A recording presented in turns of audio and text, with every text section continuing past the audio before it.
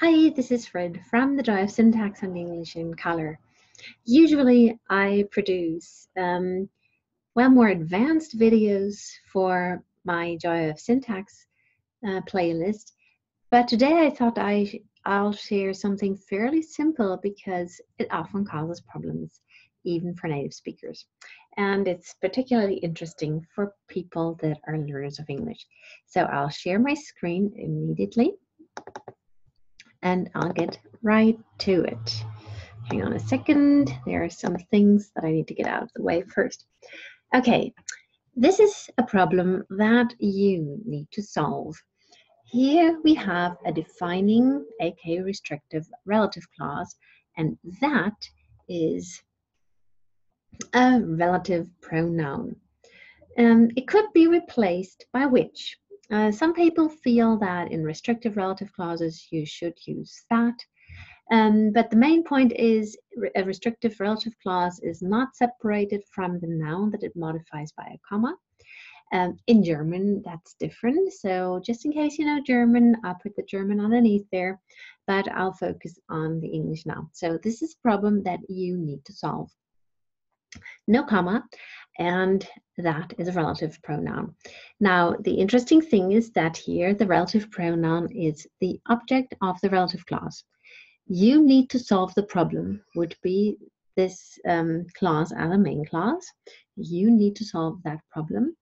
If we want to replace the problem by a pronoun, we say you need to you need to solve it. And then if we use that as a relative clause, then we pull out the object and replace it by the relative pronoun, and that then has both the function of a clause constituent or clause element, namely the object, but it has to be placed in front of the clause because it attaches to the noun that it modifies, aka the problem. So this is a problem that you need to solve. A restricted relative clause introduced by the pronoun, the relative pronoun that. Compare that with the conjunction that, which introduces a subclause that functions as nominal clause or noun clause or substantive clause. Nominal clauses are subclauses that can either function as clause elements or as modifiers. In this case, you see that that clause is a modifier of the noun chance. So there's a chance that it might rain. How can we distinguish between the relative pronoun and the conjunction that?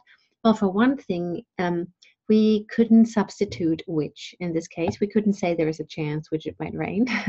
Nobody would do that. Also, you see that it might rain is a complete clause in a way. That is not a clause element in that clause. It simply is a conjunction that's placed in front of the clause in order to indicate that it is a subclause. Okay, so here is another example on the next slide. I wanted to give you a relative clause in which the relative pronoun is the subject of the relative clause. This is the key that opens the garage. That here is the relative pronoun replacing key. So we could say this is a key, it opens the garage. This key opens the garage. So we see that the relative pronoun that functions as subject of the relative clause. Again, we have a restrictive relative clause, so in English there's no comma. And if you're interested in hearing about the German sentences, I'll do that in another video. Here I just focused on the English, on the difference between a that clause and a relative clause that's introduced by the relative pronoun that. Okay, that's it for today. If you have any more questions about this, just pop them into the comment section and I will do my best to answer them.